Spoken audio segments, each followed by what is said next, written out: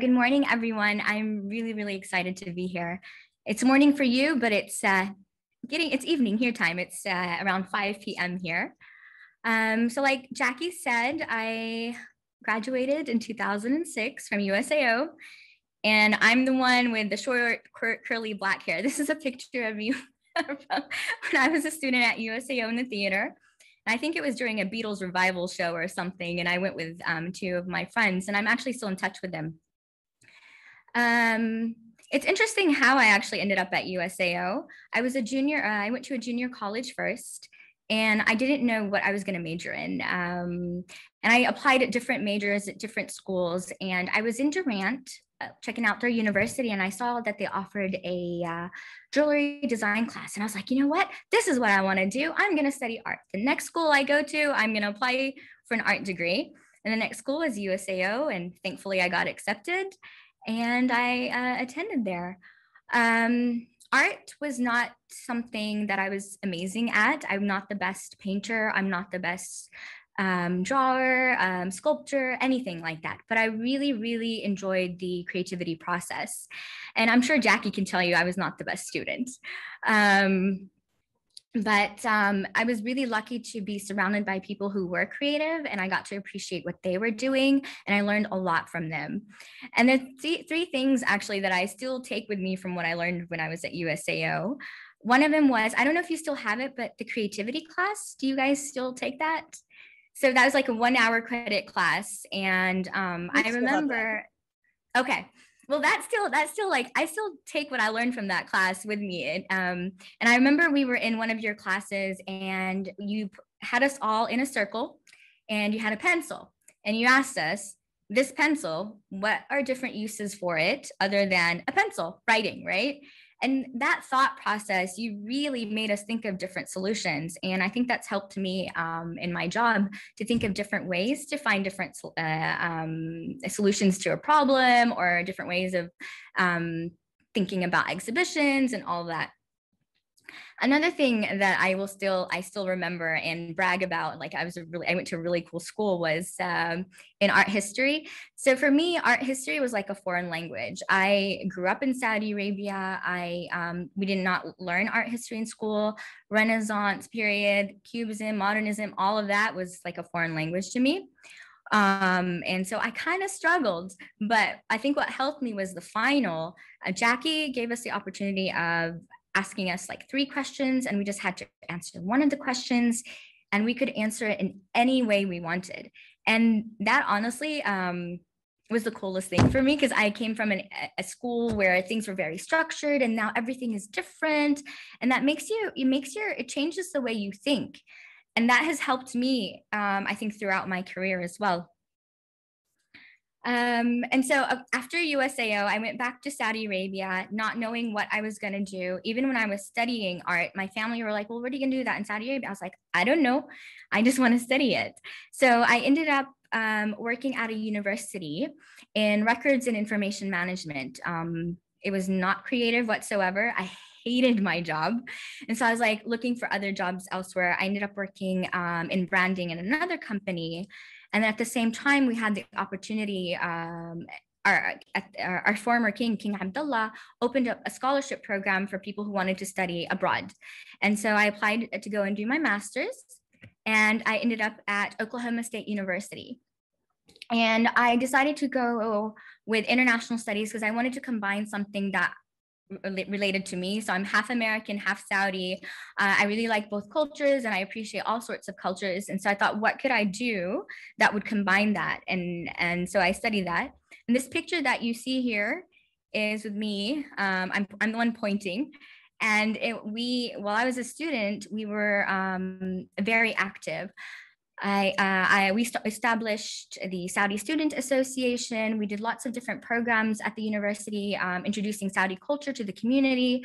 This picture is an image of something the Saudi Student Association did. It was for the International Day.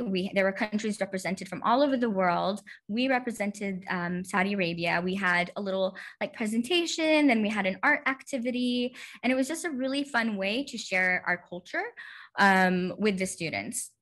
So I graduated, and when I graduated from Oklahoma State, I went back to Saudi Arabia, and there were two places that I wanted to work at. And none of those two jobs had anything to do with art. One place was Saudi Aramco, and it's an oil company, and I thought I'd work in their public relations. The other one was King Abdullah University of Science and Technology. It was a new university that was built, and it was also managed by Saudi Aramco. So I applied to both. I got a call from the university, and they said, we're going to schedule with you another interview. So I'm like, okay, great. And my father had taken they called again, and my father had taken the call, and he's like, tomorrow you have an interview with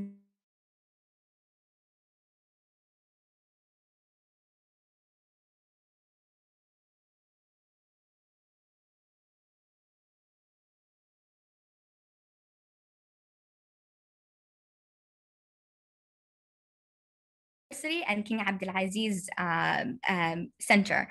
And I had no idea what I was being interviewed for. It was completely different than what I thought I was being interviewed for. I Googled it up really quick. There wasn't a lot of information about it. So I'm like, okay, world culture. What can I say that I've done that involves world culture?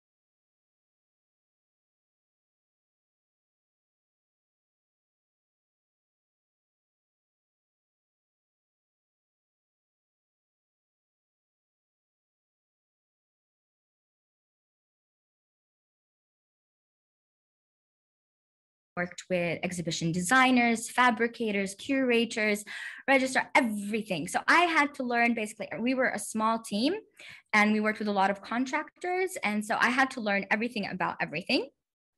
And then this is where I ended up working the last 10 years of my career at ITHRA, is the nickname of the King Abdulaziz Center for World Culture. I don't know if you all know this building. It was designed by a Norwegian company. And in 2018, it was voted one of the 100 places, must-see places. This building, people like the design, some people don't like it. I have really great memories there. I was a curator for around 6 to 7 years, and then I ran the museum for 3 years. The museum has four galleries: contemporary art, Saudi culture and heritage, Islamic art, natural history of the Arabian Peninsula. We also have an energy exhibit, the Great Hall, where we brought in exhibitions from around the world, as well as the first children's museum. So I was really fortunate to be able to work on all these different projects from the beginning and to its establishment, and then running it afterwards.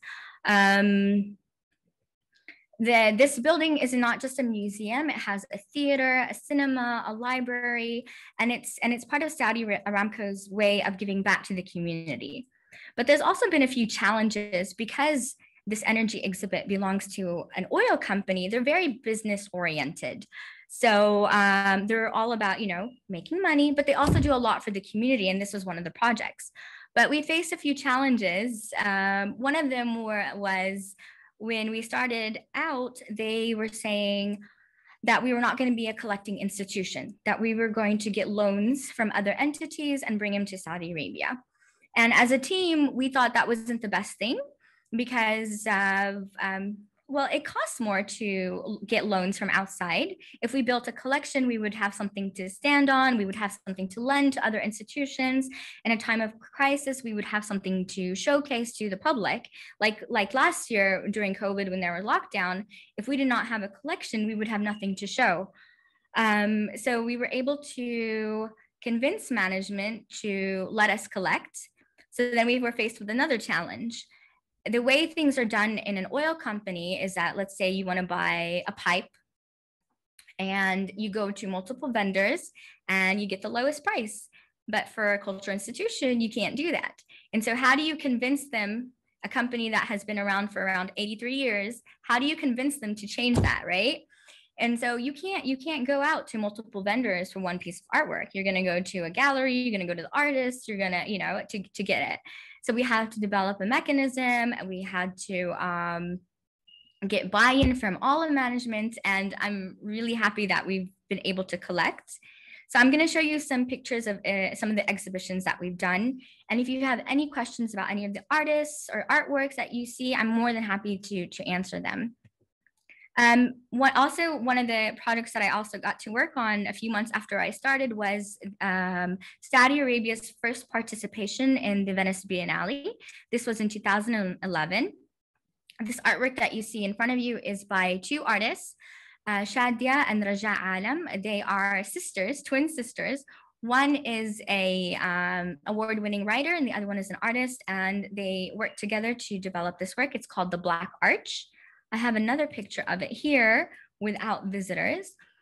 I can tell you a little bit more about it, or you can ask me, or you can look it up afterwards.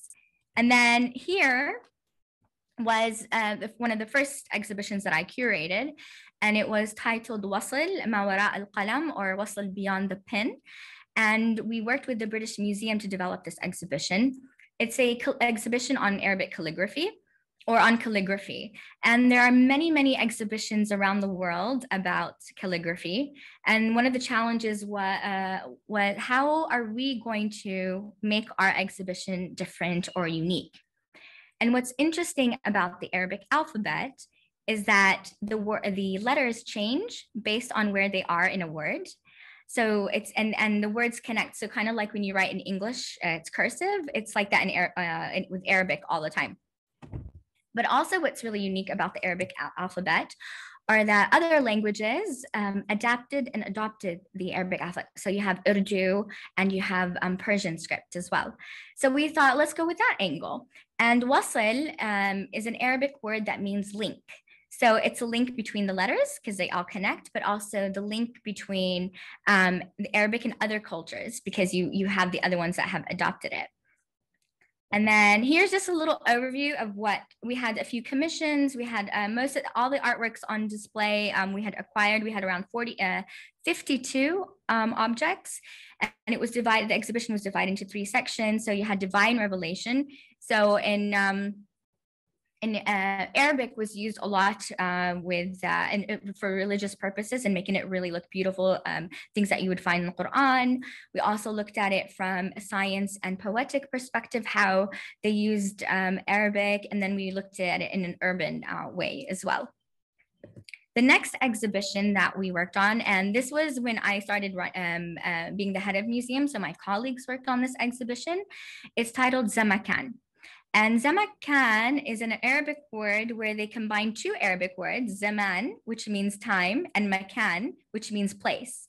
And so this was, all the artworks in this exhibition were commissioned works, and they were Saudi and Saudi-based artworks, artists, sorry.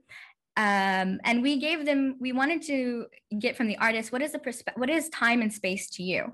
And every artist had a different way of how they saw time and space. And then I'll just show you a picture here. This big circle is an artwork by Zahra Al-Ghamdi. She's a female artist.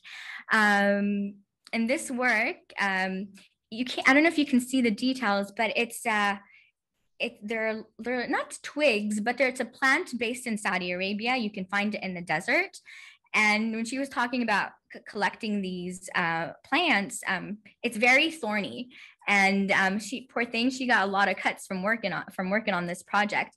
But this plant is known for being very resilient.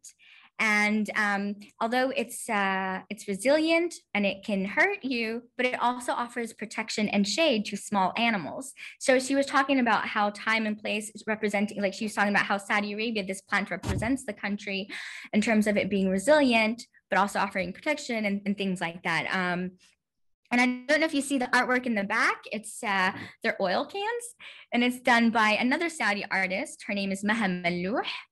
And she calls it, this artwork is called Oil Candies. And she thinks of these oil cans as candy wrappers, because I don't know if you know, Saudi Arabia really flourished because of the discovery of oil. And she sees these cans as representation of, you know, when you open the oil being the candy, something sweet, something that people love, and the wrapper something you throw away. And that's what she thought about behind this work. This next exhibition is an image-based exhibition, and it's titled Mara'ina. Mara'ina is an Arabic word meaning our mirrors. And the way the team designed it was also, when you walked in, you saw a reflection of yourself, because it was a mirror of the people, of society, of our culture. And so we wanted people to feel associated with a connection with what they're seeing. And this exhibition featured photographs and videos. And we actually, I don't know if you know Michelangelo Pistoletto. He's an Italian artist, and he's never done any work using subjects from the Middle East. He had exhibited in Lebanon, but his work has never showcased anyone from the Middle East. So we approached him for a commission, and we asked him if he would, you know, work with us, and he agreed. And it was really an exciting time. This work, if you were standing in front of it, it's mirrored. So when you stand in front of it, you see yourself. And so his work always looks into reflecting society and what's happening. And now everyone's like obsessed with using their phones. And even when you're together, you're not really together. And so when you are standing in front of it, you're part of that scene. And this is really a work that people love. And then another work here is Sultan bin Fahad. He's a Saudi artist. Am I over time? Okay, sorry. He's a Saudi artist, and his name is Sultan bin Fahad. He does different types of work. This image that you're seeing is actually taken is of King Abdulaziz. So he is the founder of Saudi Arabia. So it was taken many years ago. The artist manipulated the image. The actual image, here what you see, it looks like King Abdulaziz is driving the car, but he flipped it. In reality, he was a passenger. And if you look at the images, reflections on the car, it's of the first oil wells of Saudi Arabia. And so he just represents what's happening in the country. And then I also wanted just to share with you one of the last projects while I was at ITHRA, and it's a Islamic arts exhibition. This exhibition is titled Shatr al-Masjid, or the art of orientation. And it looks at, the curators of this exhibition were looking at mosques, and not in terms of a place of worship, but rather its function as a community center. It was used as a school, it was used as a hospital sometimes, a soup kitchen. And then so the exhibition itself is divided to 3 sections: function, evolution, and aesthetics. And this exhibition, we had a loan agreement with the Ministry of Antiquities of Egypt to loan around 84 objects from their collection from the Islamic Arts Museum. It took us around 2 years to get that loan agreement signed, but it was worth it. And they have one of the best Islamic arts collections in the world. And some of the pieces on display, we actually took it from their museum that were on display. We're like, we want this one, this one, this one. So we're really lucky and blessed that we were able to do that. And this video is just going to show you, it's in Arabic mostly. So if you have any questions about it, and there's some parts in English, I'm sorry, I couldn't find the translation of it, but I just wanted to give you a visual of the actual exhibition and the people that worked on it.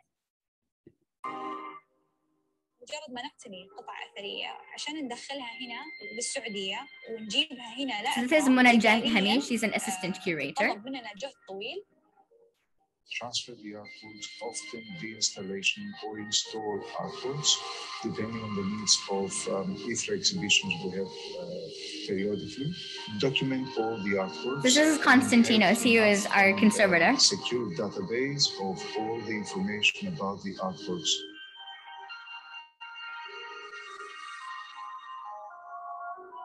We're here in Gallery 3 right now. We've just finished installing the second exhibition titled Shatra Masjid, and this exhibition addresses the mosque, the evolution, the functions and status of the mosque. كل الخزانات اللي حوالينا الآن مصنوعة خصيصاً لحفظ هذه القطع الأثرية والمحافظة عليها من ناحية الضوء، من ناحية الرطوبة، مستوى الرطوبة، ومن ناحية أيضاً نظام التكييف هنا يحافظ على درجة معينة متناسبة تساعدنا أن نحافظ على هذه القطع الأثرية وما نعرضها أي خطر. In the gallery today, as we have the exhibition combines 3 collections. If there's own collection of 34 pieces, we also have 84 objects, masterworks from the Museum of Islamic Arts in Cairo.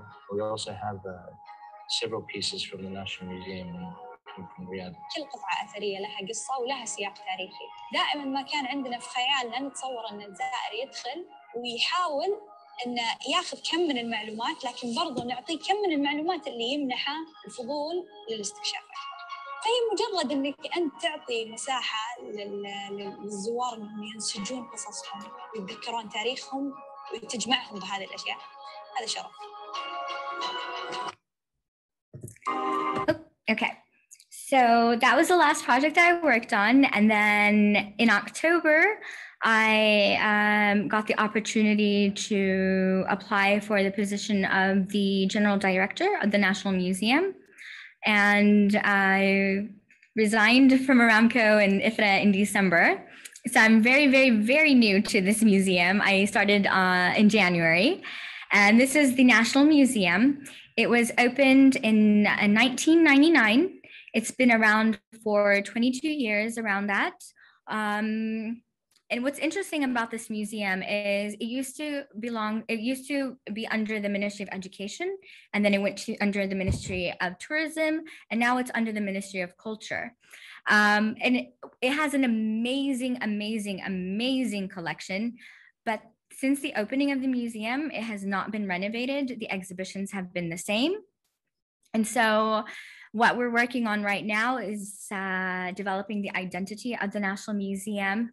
I don't know if you ever have a chance to look at the website. I hope you don't, because it's very brown and I want to change that. And so we're working on developing a new strategy and a master plan. There are going to be huge renovations to this National Museum. We want to keep the integrity of the building. We want to work on showcasing the objects in a better way. Currently, the National Museum has 8 galleries. It starts with a man in the universe, and then a prehistoric, and then it talks about the Arabian kingdoms, and then pre-Islamic period, Islamic period. It goes on to, so Saudi Arabia has 3 states. So it has the first Saudi state. It was established, and then the Ottomans took over, and then it went again and tried the second Saudi state, and then again the Ottomans, and then finally the third Saudi state is what we're currently in right now. So I don't have a lot to share about the National Museum yet, but there will be a lot of changes. Right now we're in the planning phase, working with different entities to really come up with the best way moving forward and really making it more of a community place for the community to come. Because a lot of times, especially in Saudi Arabia, a museum, even though this museum has been around for 22 years, it's not a museum going culture. And so it's really about getting the community involved and making this their second home. So that's what we're working on. And I think I'm just about over my time. So I will stop now, but if you have any questions, I am more than happy to share them with, answer them. And thank you so much for your time. You bet. Thank you, Laila. That was wonderful. Yes, for those who have questions, just type those in the chat and we will get to those once we get to the Q&A session. But yes, thank you, Laila. That was absolutely fantastic.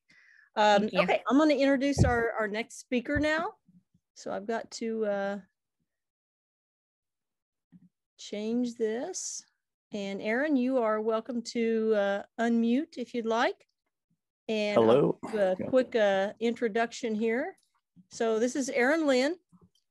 Aaron Linn has been working in facade restoration in New York City for the last 20 years. Grew up in Grady County. So welcome back home, even if it's by Zoom, by virtual meeting. You received your Bachelor of Fine Arts from USAO in '98 with a concentration in sculpture, but I know you were more of a mixed media type of artist. You used any kind of materials you could find and did pretty nicely with them as well. You started working in precast concrete shop shortly after moving to New York City. You now manage the daily operation of a shop in Long Island City, working with architects, engineers, contractors, building owners to provide safe buildings, dealing with their ornamental details of the outsides of the buildings, of the facades. So thank you, Aaron, and I'm going to turn this over to you. You're welcome to open up your or share your PowerPoint.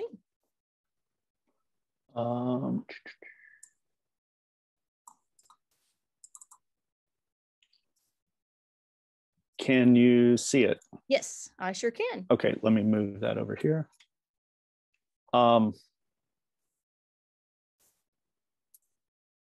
Yeah, that was a really good talk from that we just heard. That was the whole world I've never really knew much about, and the buildings were pretty exciting. So some people that may have heard from me, or what, you know, I assume I don't know any of the students there. They may have heard about Hayhinge, and so I thought, let's see, let me go into presentation mode. Oh, this is okay.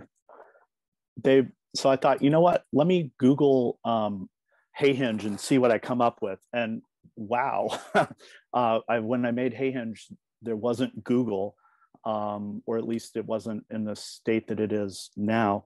And it seems like lots of people have done Hayhinge.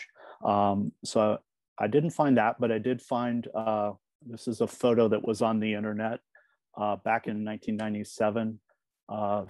Some of you may know Jim Dudding on the left. That's me in the center a long time ago. And that's Drake Matney on the right. And then I'm going to quickly go through, I guess I graduated from USAO. Then this is going to quickly show a few slides of artwork that I made in New York. This is the first piece I made in New York. It's like television static. It was a motorized contraption that played in front of a piece of glass. Silk screen TV static that moved. It actually gave a really good optical illusion. It was kind of loud. The handle moved with it too, but functionally as a machine, it wasn't too great. Then I kind of spent an entire year making machines. This is an arm wrestling machine. It would move back and forth almost like an arcade or a toy, kind of really small, probably 18 by 18 inches, maybe a foot tall. I'm gonna go past these pretty quick. This is football machine. This is just also wood and ceramic and metal, and a motor vibrator. So this piece shook. That's not styrofoam, that which actually really one of my favorite parts of this piece is the wood carved to look like styrofoam. This is Styro Mountain. This is made out of porcelain. It's another view. This was a small part of a larger piece, Dinosaur Fight, where that was cut off. And then I started working in concrete, because at this point I'd got a job working in concrete, which I'll kind of go into later. This is a flag. These are all like copy paste images, and kind of the most ridiculous thing that you could possibly make out of concrete. These are not painted. This is all precast into molds. This is Jefferson, which it's actually the profile of Washington from a quarter, but with a kind of an elaborate profile running around and a fantasy scape. Here's the book with like a beach scene and copy pasted images, almost like emoticon or emojis, but emojis didn't exist at that time, I don't think. Here's a different casting from a mold, dirty casting. This is a full-size profile where I was kind of learning to run plaster moldings, cut knives. So cut a profile of my face, and I cast it into the colors. At the time, I had white glasses, and this is what my profile would look like ran. Here's a piece, concrete base, solder top, pirate chest. There's rhinestones here. This is a concrete piece. This piece is, I'm casting highway safety beads, so it's reflective. And what would be the most ridiculous thing you could cast concrete, make like a cloud. And then the fact that it bounced light back, it's really hard to photograph. Here it's trying to see where, I was having problems getting my flash, my camera, but if you flash it, if you experience this, the light shoots back and kind of flattens the shape. Then I was drawing a lot with Illustrator, and this is drawings of tires. I'll just quickly go through these drawings. They're drawings of cars, but kind of like focusing on some details, letting other details.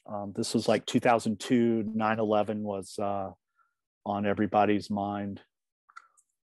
And then here, this is 2005. This is a piece that I'm using a router bit to draw, and I'm cutting the white surface off of Formica, and the Formica is mounted to plywood. This piece assembles kind of like a jigsaw puzzle. It's a way to allow me to make large drawings that would assemble kind of quickly. I'm kind of can be a messy person, and like if I had a large piece of paper, the corners, and then it would be wrinkled, but with the Formica, it would always look fresh. This is clothes pile. The same idea. This is a smaller piece, kind of like like a mushroom cloud, but just using the shape of popcorn. This has rhinestones in it. This is a stolen car. This is the largest one I made. It really, really is bulky. These pieces all fold down into like a less than 2 by 3 feet box. But this is a full-size car essentially. It was also I photographed this like 2 weeks ago, and it was very difficult to even find a place big enough. This is the white space you're looking at is 8 feet by 12 feet. And it still barely fit. And I had to turn it sideways. That's for perspective, to me for scale. Here's a smaller freehand drawing. I just folded a noose and laid it down and drew it. Also on Formica, cut out the negative space. Here's a more recent piece. This is #2 recycled plastic. These are 18 by 18 inches. It's also like symmetrical, bisymmetrical, the symmetry in the center, so they hung together. This is another concrete piece. It's flat in shape, but I'm spraying different pieces into a mold. When I did these in pairs. Some of these castings didn't work at all, but I'm mixing lots of different concrete mixes and then just spraying them into a box. This is the side. I wanted to leave the side rough. Here's the two. One of those was in a show that was a couple of years ago at an alumni show at USAO. And then I'll quickly go through unfinished works. These are cinder blocks, and I have like crates of them. I want to build the kind of the same concept as Hayhinge, but build a pyramid with these blocks. These blocks are about 1 inch by 2 inches, 1 by 1 by 2 inches. This is something else that I find really exciting. This is a black concrete, and if you looked at this without a flash, without a camera flash, it would just look like black concrete. When you take flash photography, that depending on the surface of the shape, it will reflect light back at you. This is also an unfinished piece, but it kind of falls along the same theme of a landmark that's using kind of a material shift. This is a tire arch. Like the concept, this was a maquette, I guess, and I still need to put the tire tread on this piece. Now it's like, this is like from 10 years ago. It's been a long time. But this piece, I could actually envision truly building one. It'd be tire tractors at the bottom, and you could tip them in a little, put some shims, and have a rebar concrete foundation. And just as you go up and lay more tires, you could fill that with concrete and rebar. And maybe at the top would be like a go-kart tire. And you could make an arch out of tires, rebar, and concrete. Oh, quick sponsor break. I think this video should last. Eagle Burger was a collaborative effort that we were always involved. There were lots of different, now I don't know how to. And since my Eagle Burger sponsorship was not that profitable, I had to get a day job in New York. And in 1999, you got jobs through the newspaper. And in New York, that paper was the Village Voice. And I saw an ad for color matching at a concrete shop. And I thought, well, I could do that. So I went, and I've been in the same company still. This is our concrete library. When I started, we were on color sample 1900, and now we're at like 10,300. So there's a lot, and we throw away, every year we throw away samples. We're in the process of throwing samples away right now. This is kind of an example of the different the textures and colors that are that we produce at our shop. This is a photo. This is our shop, the front door. We're next to the 59th Street Bridge. You can see the UN, the Chrysler Building, the Empire State Building. In the background is an electrical, like a large salt pile, and a lot of, and if you, the bridge is crossing the East River. So we're in Queens, and on the other side is Manhattan. This is a sample of like how we would set up a color match. So we're matching an old weathered piece of concrete. Here, this is our mold shop. We're making, we're setting up pieces. Different pieces come in broken. We'll fix them with plaster. Some molds are made directly with carpentry. We use rubber, plaster to make whatever mold. Sometimes I think of mold making as similar to mining, you know, coal mining. They always say, you know, you want to, the best mine is the cheapest mine. You know, you don't want to put all this infrastructure in. So a lot of these molds is like trying to figure out how much it's going to be used, and so you can make the most efficient, fast mold. Because we'll run through and we probably make 20, maybe 30 molds a week in our shop. We have, I'm trying to think, we have 5 people that are mold makers, and we can add on a couple extra that are working in different parts of our shop. This is a black and white photo of our mold shop. It's constantly rearranging mess. This is casting, and what happened, or, you know, right now we're coming into spring, and so a lot of people have set up these jobs, and we've cast, and we don't want the concrete to be exposed to freezing weather so that it'll have white salts. So we've been storing truckloads of finished precast pieces in our shop. Some of them ornamental, some just plain windowsills and coping. Getting ready for the spring. And this last year has been quite unusual. These are plaster ornaments that I've collected along the way. You know, like the sun is from the Ritz-Carlton, the garland, different things from Soho, Midtown. This is our shop. This was taken maybe 4 years ago. This was a sculpture we made for Terrence, Maine, which is in a hotel in San Francisco. I think it's in the building that's leaning that everybody talks about. So hopefully maybe it'll counterbalance the building.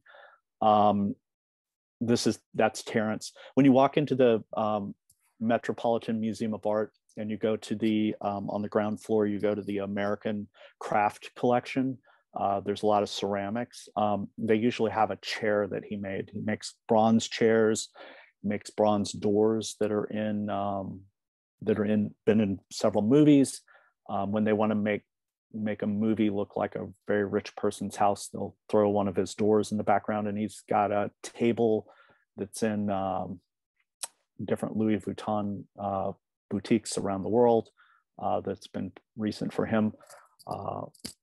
Here, this is from USAO. Visited the shop maybe 3, 4, 5 years ago. Time flies. There's a pallet of balusters and somebody from USAO. This is a recent. I wanted to like take a job and kind of just walk through it. This is a photo I got in March this month. They just installed these pieces. They installed them through the winter. This is Lerner Hall, part of Columbia. It has its own Wikipedia page. A lot of people describe it as the donut building. Columbia's the campus has these beautiful Beaux Art buildings with copper cornices and limestone and just these kind of over-exaggerated classical details. And the architect who built, I think he's Swiss, but he was the head of architecture at Columbia. He wanted Columbia to have a modernist piece. I don't know, so it's mixed reviews, but we did the bullnose detail because I'll show you. The original was these glass blocks that they made, which the only thing that kept water out was sealant. And New York has a lot of freeze thaw and a lot of rain. And this basically failed right away. The metal in this building was made by the Eiffel company that made the Eiffel Tower. And it's one of the few buildings that had metric in it. Usually when I pull out a tape measure, everything's to inches, but it was a weird mix of inch and metric, because the tube steel wasn't something that you would get on the shelf in America. So then they demoed these glass blocks and basically gave me an architect's drawings, and they wanted to put a concrete bullnose to replace to match the cast stone piers and floor slabs that are exposed on this building. So these are drawings. I did these drawings, I think, in December. I didn't know how to put drawings into this slide, so I took a screenshot of my screen, brought this in because PDFs didn't come in. So it's kind of fuzzy, but lots of notes. This is just part of a drawing. And then this is actually a job that I did a lot of physical work on. We made the wooden pattern. We made one pattern and we made 3 molds. This is the mold. It's about, I think it's 6 feet long. It's 2 feet in diameter. The pink ribs are used to strengthen the piece. And then we cast the piece, and you saw that they got these 2,000-pound pieces of concrete, got bolted to the French steel, and are there right now. And hopefully they'll stay there for a long time and won't fall off. So that's the running through our general job. And now it's run through different processes. We do a lot of pattern work. Like on the left was how something weathered 100-year-old concrete came back. On the right is plaster work. We have several sculptors, several different people. We have one guy from Russia who went to the St. Petersburg Academy. We have another guy that does a lot of sculpture for us that is untrained. I don't even think he has a high school diploma, and he's from Central America. On the right is an urn, and we do a lot of running profiles, and this is these pieces have to be perfect. We take a lot of photos because we have to have approval before we move. A lot of these pieces are from a water fountain, which I'll show later. The largest water feature when it was built in 1911 in the world, and still has to be pretty tall on that list.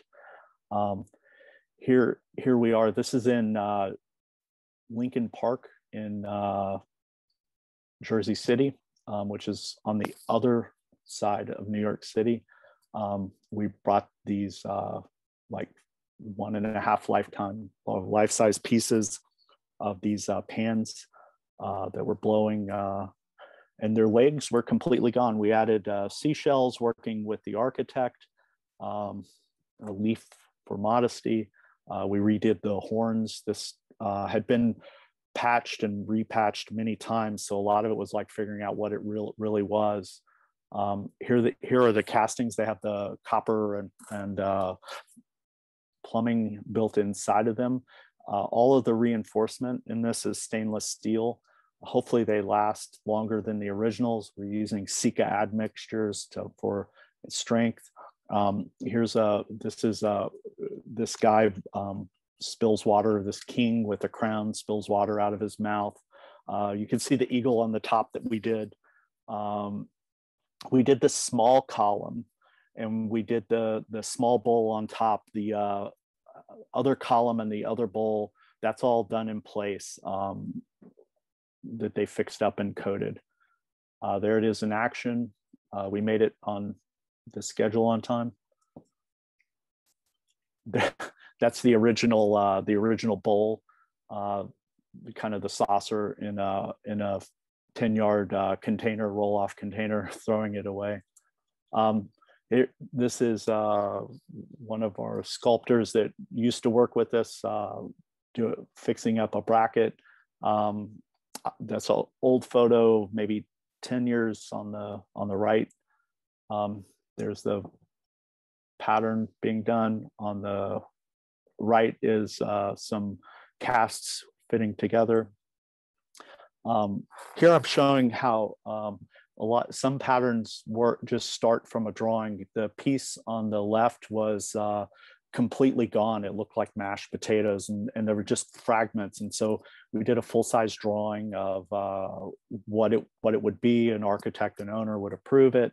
On the on the right, it was at the top. We have in the background, I printed a large-scale version of the only photo we could find that was in the New York Public Library of this element. That's all we had to go on, and it was very pixelated. And we sculpted at the bottom what's below. That was for Hewitt School. Sometimes I'm on scaffolding. At the left is 1185 Park. It's one of the few buildings that all of the elevators are operated by human beings.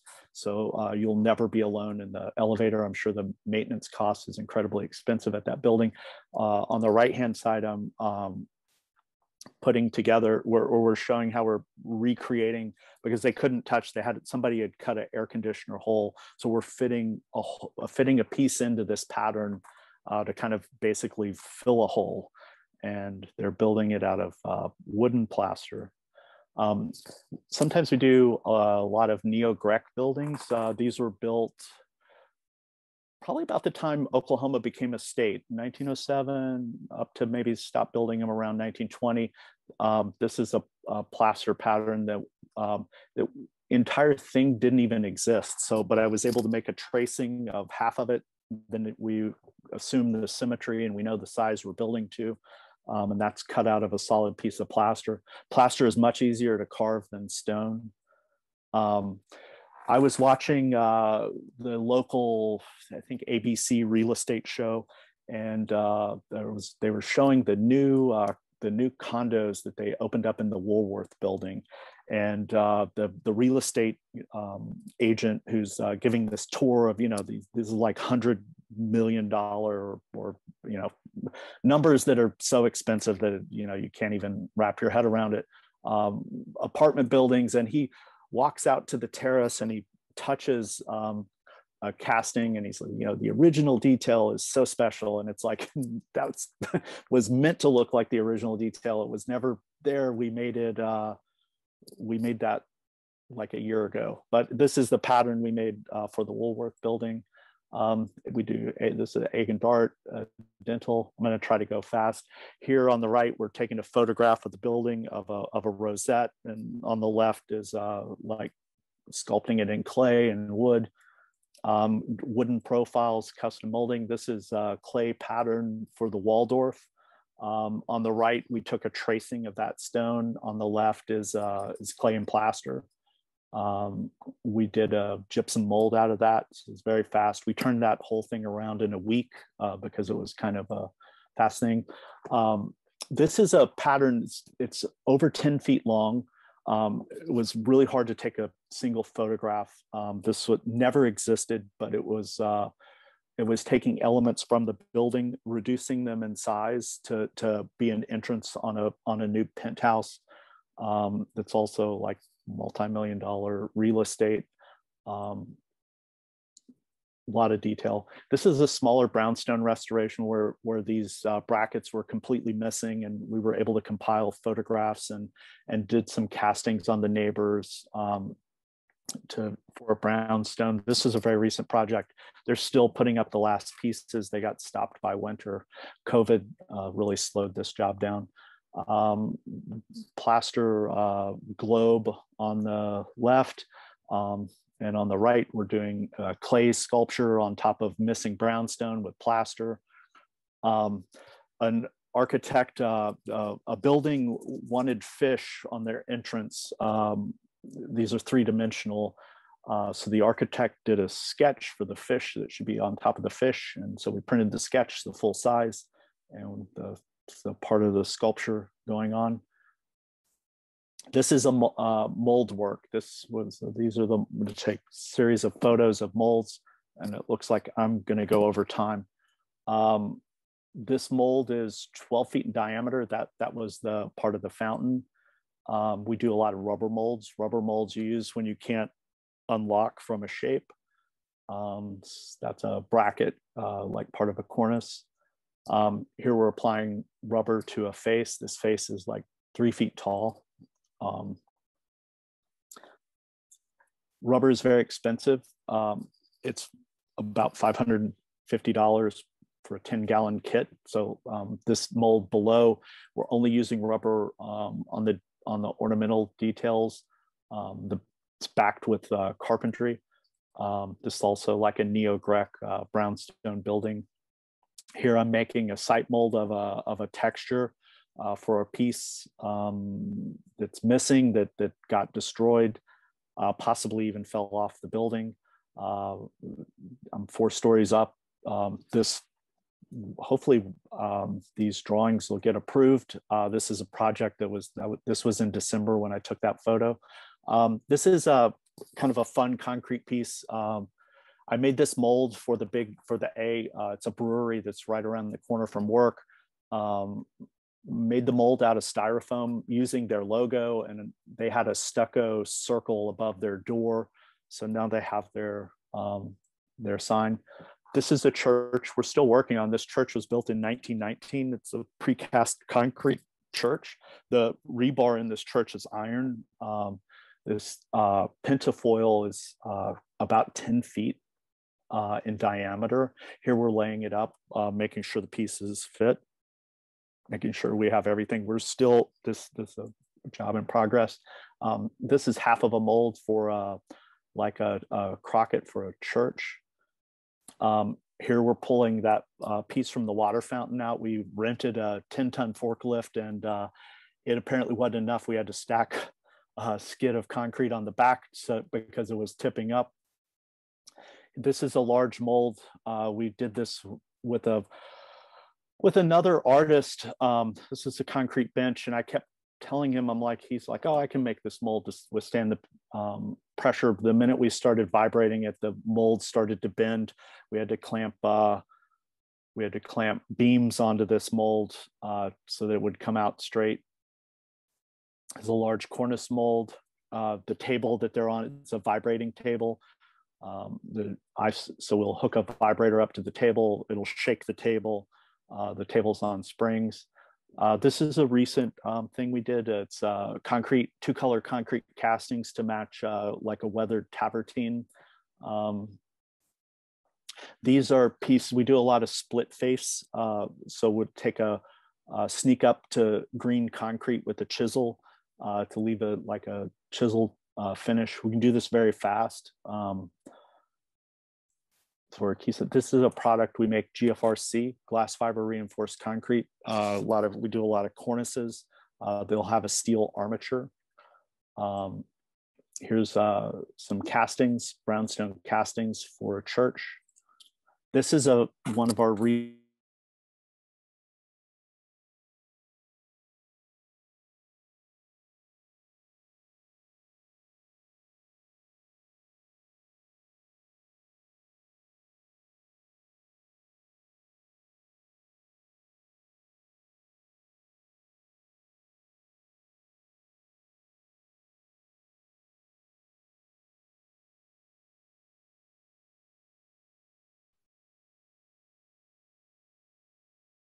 building we've worked on the entire time I've been there, and we're finishing it up. The Waldorf is now empty. They're gut renovating it and doing a lot of fix up.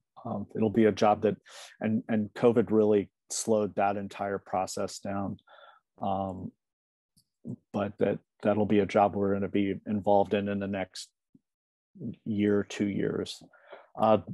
Was able to be in the oldest brick building in Manhattan. And I didn't even know it. I looked up the address. I was like, this is a really old building. And then I had its own Wikipedia page. I took this photo of the wood. This is just a photo. It's a lot of these new buildings in Manhattan. They're tall, they're skinny. This one is over the Steinway piano building. But it was next to a building we were working on. Kips Bay. This is a building we did, concrete building. We did a lot of sill replacement on this. This is the architect I.M. Pei. He designed lots of parts of downtown Oklahoma City. Was the first Jeopardy. I was watching on Jeopardy. They asked a question about the Louvre, and it was like, oh, from that question, you figure out he was the first architect who wasn't French to work on the Louvre. He did the modern wing of the National Gallery. This is the largest clock face. We did lots of numbers on this building in Brooklyn, One Hanson Place. There's falcons up there. I'm on a building looking at the Ansonia Hotel in the background. That's where Babe Ruth lived when he was famous. They had cows on the roof for milk. Here I'm across from the MoMA, Modern Museum of Art. At the back of it, you can see the sculpture garden at the very top of the photo, but there's this decorative roof that I had no idea that existed. There's one at the church with the pentafoil. This is the concrete, original concrete done in 1919. I don't even know how they made the mold. My assumption is it was made out of gelatin or wax. This is a project that we did some different water tables on 30 Morningside Drive, the old Lennox Hospital. St. John Divine is in the background of this.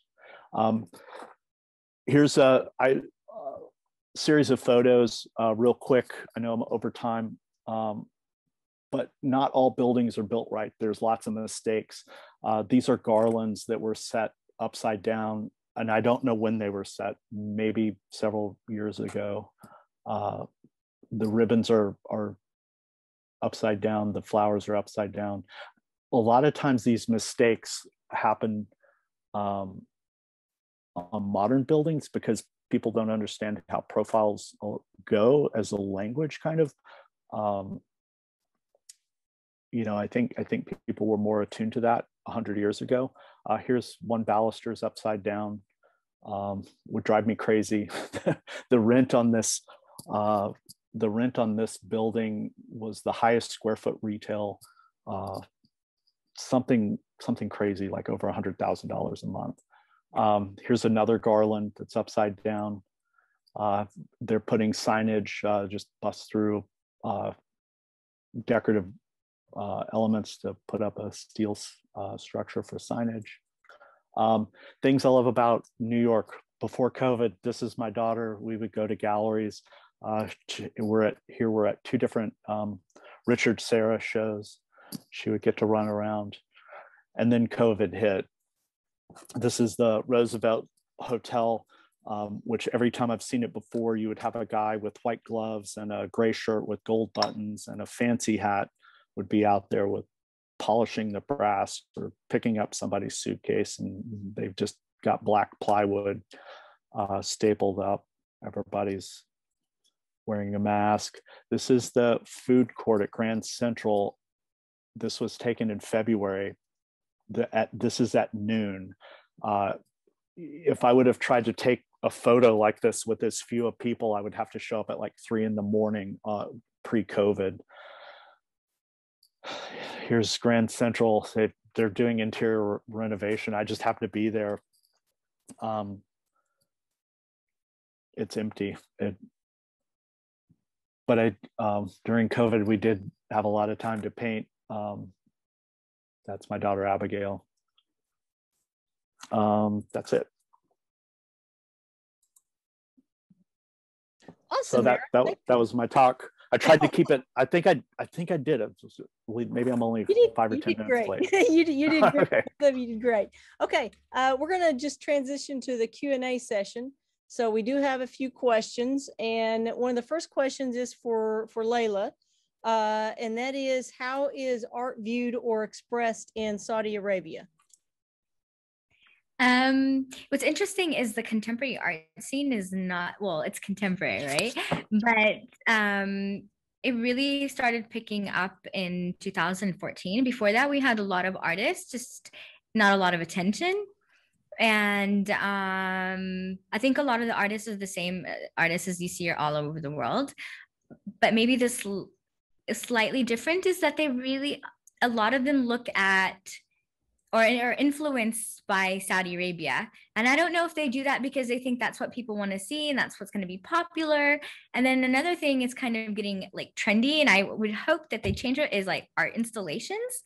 Everyone wants to do an installation, even if that's not their thing. And I'm all about exploring and experimenting, but if you're gonna do it well.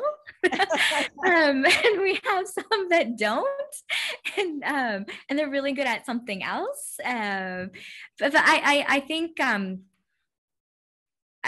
it's growing.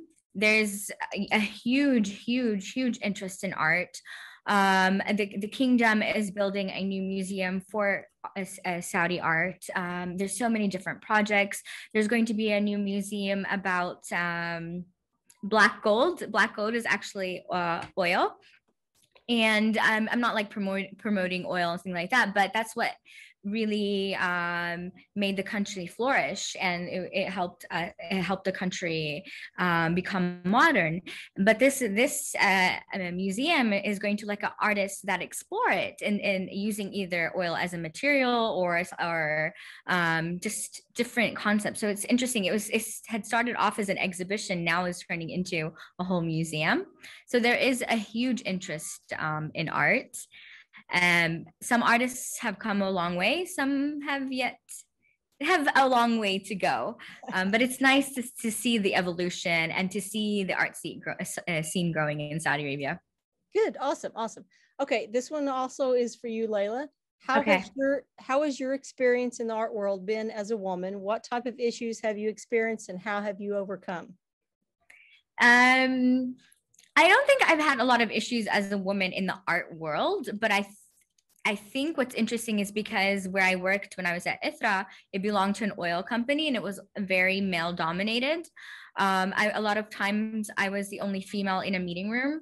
For some people it could be intimidating, but I think I was used to it. And I never felt anything from anyone. And I'm the kind of person, if someone tells me no and it's something I really want, I'm going to make it happen. So I may be stubborn, but I think it's not me being a female. I think a lot of people think I'm younger than what I actually am, and they think I'm new to the job when I've actually been around for a few years. So I think it's more age than it is being female. Okay, good. Okay, another question for Laila. Could you describe a typical day in your life, maybe specifically regarding the different positions you held at ITHRA? Okay. Okay. So when we first started off, when ITHRA was still in the being developed, honestly, it was wearing many hats. So I would have to be a curator, but I would also have to be a secretary. I would have to be a translator, because a lot of times, so in Saudi Arabia or in the exhibitions that we do, it's always dual languages. So we use English and Arabic. And we work with companies from all over the world. Sometimes they can't speak Arabic, and sometimes, so it was doing that. I had to be a diplomat, and my face is very expressive. When I do not like someone or when I don't agree with someone, it shows on my face. So I've had to learn how to work on that. I don't think I'm very good at it yet, but it's okay. And then, and so that was when I first started off. I started out, but then when I started running the museum, I think what I sometimes say I would have to be a counselor or a psychologist, because my responsibility shifted from being someone that actually curated exhibitions and did the creative process to more of someone who had to bring the team together to work on these projects and to have them and to get them ready. So and sometimes I'm like, I don't get paid enough for this. Like, I don't want to hear your problems. I just want the work to get done. But if the morale of the team is not doing so good, you're not going to get what you need, right? So it's just that balance of being someone who's supportive, but also being the leader that you have to be to get the work done. Good. And awesome. Then my current job, I'm sorry, am I going too long? No, you keep going. Okay, so my current job, I'm really new to it, and I was a little bit intimidated and not knowing how everyone was gonna, like, how they were gonna accept me. I'm the first female director of the National Museum, and at a time in Saudi Arabia, men and women were segregated when they worked, and this is still like existing in the National Museum. Not every, like, they do have a women's department, but also some offices they have it mixed. And I'm here coming in to a place where they had the segregation. I'm going to be their boss. I wasn't sure how to approach it. Like, I didn't know what was the best way. Were they going to accept me? And so the way I did it is in my first 2 weeks while I was there, I met with we have 48 employees currently. It's not enough to run a museum, but I met with every single person. I had a 30-minute meeting, so a chance for me to get to know them, because I don't know who they are either. Maybe they're not in the right place. You know, I need to see if they're in the right department or if they need to move somewhere else. And I think that has helped me a lot. It's gotten me buy-in with the different people. So I feel like it's helping us bond better. But the way I would describe the National Museum is an established startup, because I have to work on everything, the team, but also the institution. Okay, good. That's good information right there. that bonding with your employees, especially in a new situation like that, coming in, I can definitely see where the intimidation could be there for sure. Yep. Okay, good. Okay, I do have a question for Aaron. What is the process of securing heavy concrete feature to sides of walls so they don't fall off? Wow, that's a hard question to answer with words. It'd be better to do with like a pencil and paper. Stainless steel anchors epoxy, epoxy into threaded rod. There's blind connections. Homan and Bernard is an engineering company that was started probably in 1970.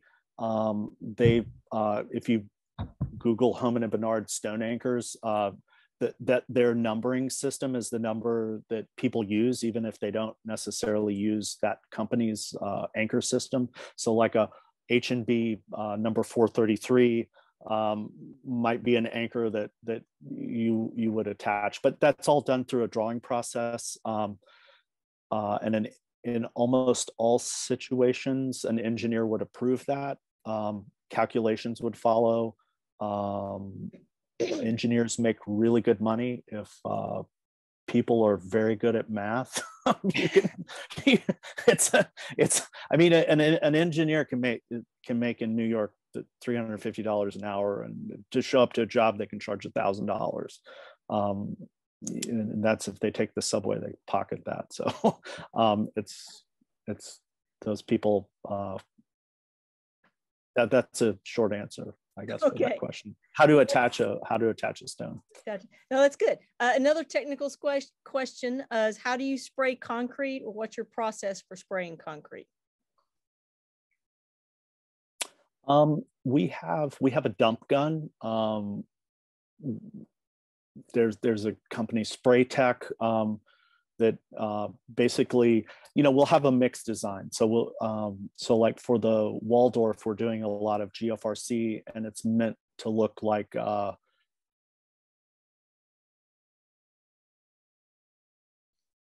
concrete. The GFRC panel looks like 100-year-old concrete.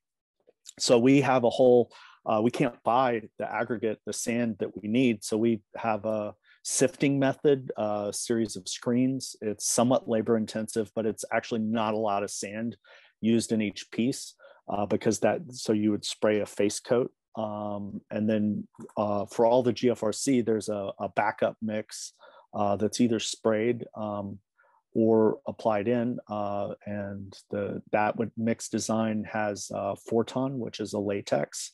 It's also used in the dental industry.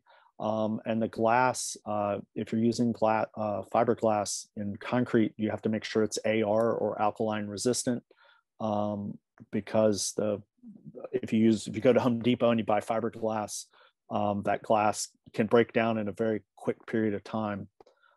There's one manufacturer there in Japan, so that makes all the AR glass that you see in the United States. Wow. I mean, it's, unless I'm sure if there was a demand for it, Cornell or could start manufacturing that. Cool. Awesome. Okay, good. Yep. Okay, I do have a question that I'm going to ask of both of you. So we'll start with Laila. What is the best advice you have for current students in terms of what to focus on as a current student? And then what is needed most in terms of preparing for life after graduation? I think if you really, really love something, or you see yourself really, really good at something, go for it, even if you're not sure what you're going to do with it, because you'll find a way to make it work. And it's not necessarily always going to be easy, and it's not always going to come fast. I've had jobs that I hated, but it will. And we don't know what the future holds. Like, there were no other museums in Saudi Arabia at the time that I was studying. I had no clue that I was going to be in a museum, and here I am. So we don't know what the future holds. So do what you love. And I know that's kind of cliche, but it does work. You will find a way to make it work. And what was the second part of the question? Sure. What is needed most in terms of preparing for life after graduation? Don't let it get you down. Sometimes you're going to go through bad things. Things are going to happen, but just have a positive outlook. And I say this because, like, I've had the opportunity of studying abroad, coming to the United States and studying there, and I've gotten to travel.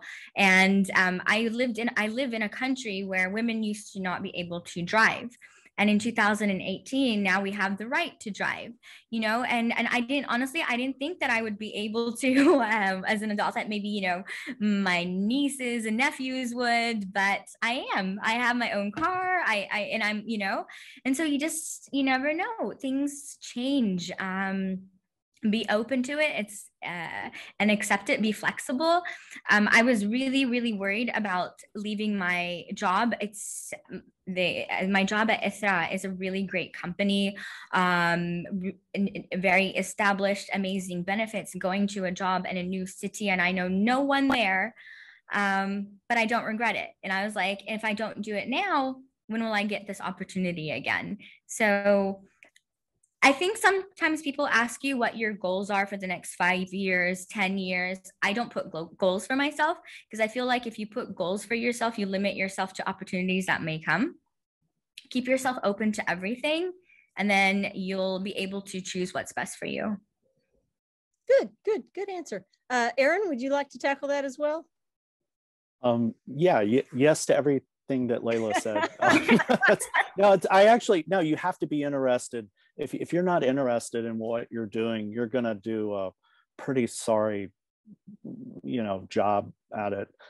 Work hard. I mean, like I, you know, grew up on a farm, so always, you know, I work until I'm tired and love it. You know, hard work can get you a lot. Doesn't do everything, but it can get a lot. So an advice, I